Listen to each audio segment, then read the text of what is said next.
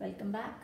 Coming to abnormal molecular masses part 2, where we are going to extend the theoretical learning in order to be able to handle practical problems and practical numericals based on abnormal molecular masses concept.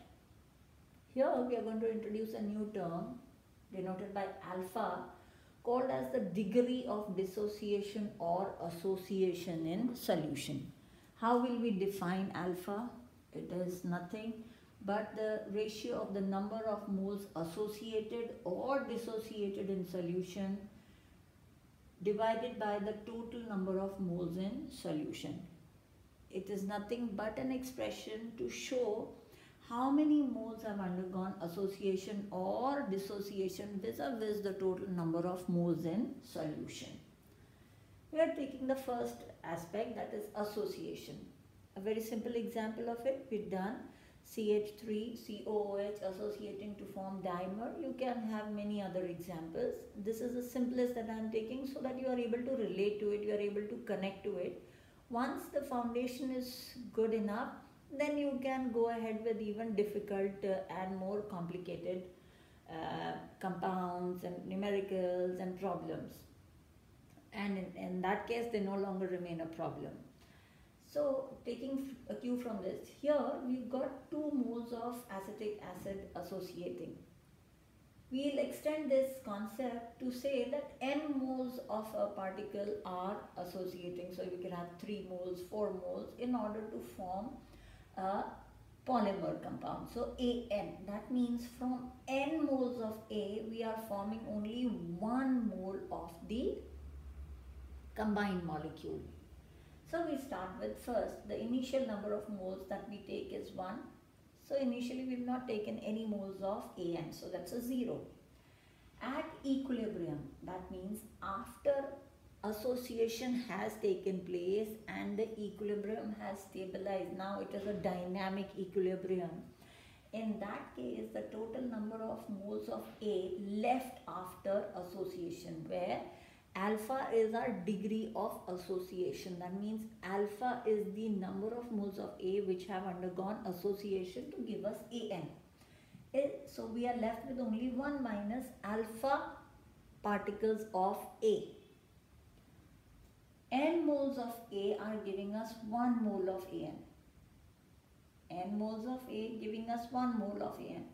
Therefore, 1 mole of A will give us 1 by N moles of AN. So, how many moles of AN will be formed if alpha moles of A undergo association? We are simply using unitary method over here. So, alpha will give us 1 by N into alpha. In other words, the total number of particles that are now formed after association is 1 minus alpha particles of A and alpha by N particles of AN. So, at equilibrium, the total number of particles which are there in the solution are 1 minus alpha plus alpha by N. Iota, that is Van 't Hoff factor, we had defined it earlier, is the ratio of calculated molar mass divided by the experimental molar mass. So, iota Van 't Hoff factor is 1 minus alpha plus alpha by N divided by 1. That means the actual number of particles divided by the number of particles originally taken. Basically saying your theoretical colligative property and the experimental colligative property, because if you remember, we had said that molar mass and the colligative property are inversely related. So this is related to your experimental property divided by the calculated property. So this is your experimental number of particles and your calculated number of particles. Here, if you notice now, we'll stop over here. We're not going to derive anything from here. In the books and everything, you'll get a lot of formulas. Personally, I don't believe in giving too many formulas to the children. Once they understand the basics, it should be easier for them to apply. From here itself, we will get 3 formulas. One, correlating iota to molar mass.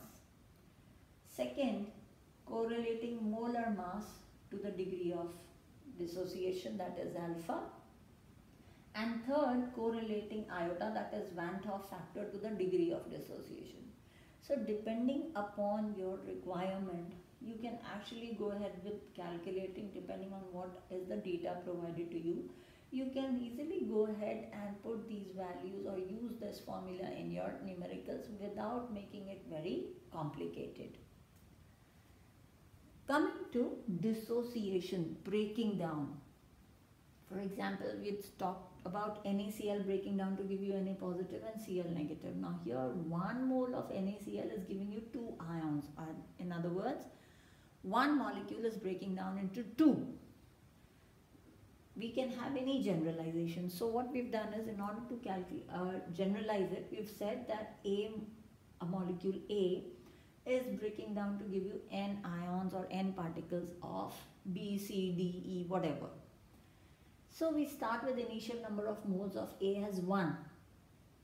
We don't have initially, when we start the reaction under basic conditions, we're saying that the number of ions are not there.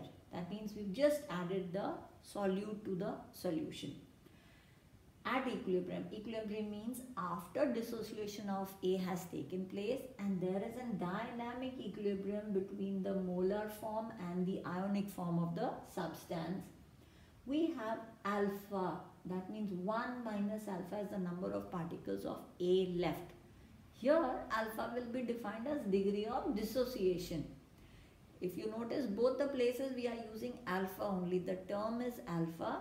It is degree of association or degree of dissociation. Basically, the fraction of the total number of particles which are undergoing association or dissociation. So, number of particles of A left is 1 minus alpha. Now, 1 mole of A is giving you N moles of B. Therefore, alpha moles of A will give you N alpha ions or particles. So the total number of moles in solution at equilibrium will now come to 1 minus alpha plus N alpha. Iota again, MC divided by ME, that is experimental colligative property divided by the calculated, or the actual number of particles divided by the number of particles originally taken. So I is equals to MC upon ME. Notice over here, association iota becomes less than 1, dissociation iota becomes greater than 1. Iota remains the same. Here iota will be less than 1. Again, dissociation, we have 3 formulas correlating iota to molar mass, iota to degree of dissociation, and masses to the degree of dissociation. Depending upon the numerical, depending on the problem that is there, you just have to list the values for the corresponding property or physical quantity given to you, and then it becomes very, very easy.